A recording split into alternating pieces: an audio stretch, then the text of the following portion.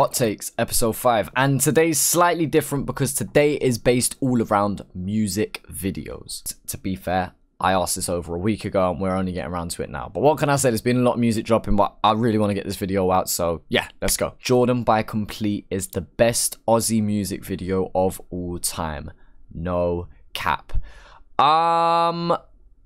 I can see where you're coming from, but I do disagree. I see where you're coming from because it's a powerful video, you know? If you haven't heard the song, I urge you to go listen to it and then come back to me and hear my thoughts. Or even if you haven't heard it in a while, just go check it out anyway. It's a very powerful song by Complete, and it has a very, very heavy subject matter. And I think what Jordan does is he sets out this video that is so simple yet conveys his message so well. As a music video itself, it's nothing special. Like, there's no crazy editing, there's no amazing location, there's nothing like that, but it does achieve its job.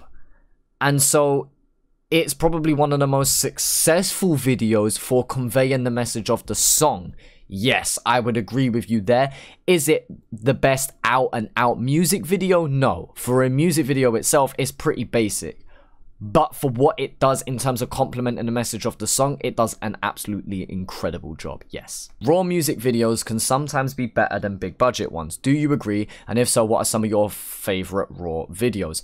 Right, let's break this down. The first part, yes, raw music videos can sometimes be better than big budget ones, especially if it's a moment in that artist's career. If it's the song that blows up, or if it's the freestyle that gains a lot of attention. Like, how many freestyles are literally one shot, one camera, maybe two different camera shots at best, yet it absolutely explodes? Chillin' It's One Breath, One Take wasn't a crazy video, but it still did how many millions of views? Complete Jordan, it's a raw music video. If you're really talking about one-shot videos, Wombat is a prime example of that. Cursor has never had the craziest videos in history, yet his whole come up was incredible. And I mean, now he's up the levels on his videos massively, but you know, he blew on raw music videos. Yes, it is entirely possible, but that does have a heavy reliance on one, the artist being likable / having attention and gaining traction anyway. Like, if Drake does a one take video, people are gonna listen because it's Drake. Like, it's not because of the video, you get what I'm saying? Whereas if you are an artist that is new, then maybe, yeah, raw videos of course may make sense if it's your first one, especially if you're on a come up and don't have budget, etc, etc. But that kind of leads me into this next take. By the way, we will come back to what some of my favorite videos are. We will come back to that. Music videos increase viewership. If you don't have one, or it's low effort, you're doing it wrong. Part of me agrees with this, and it's an exact contradiction to the previous hot take. So you got people who believe that the video doesn't matter, it's about the song. Sometimes raw videos can sometimes be the best ones, and then equally, you need to have a professional looking video for it to be worthwhile.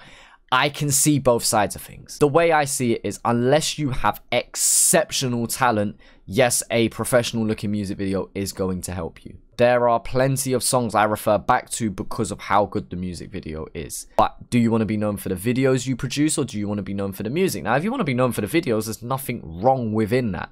Like, you know, and there can be artists or groups that do both. For example, Triple One.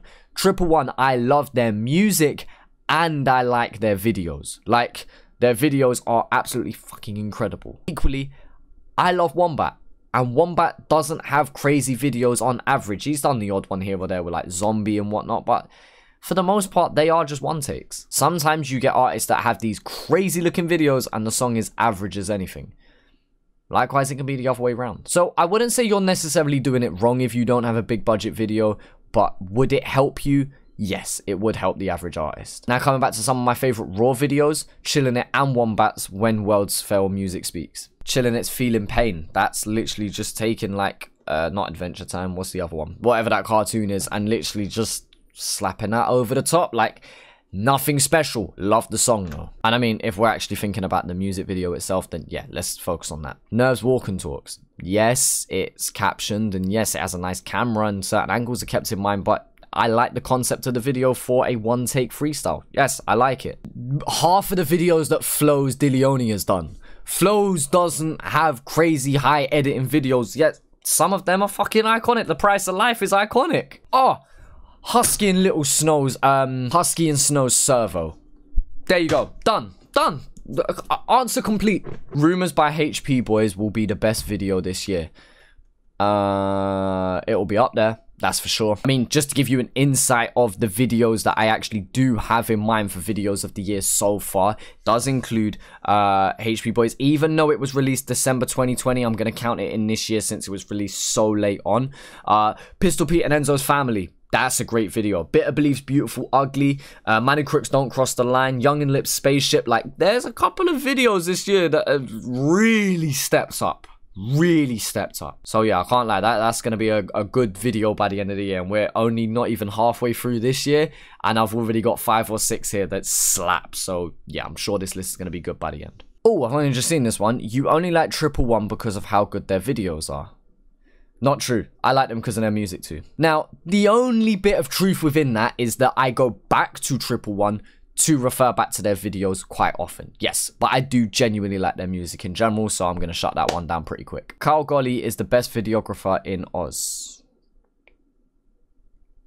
He's one of the best, definitely. I don't think I could ever outright give you the best. I don't know enough about videography to break down every precise little detail and, you know, technique that's used and what's more difficult. I'm not going to do that.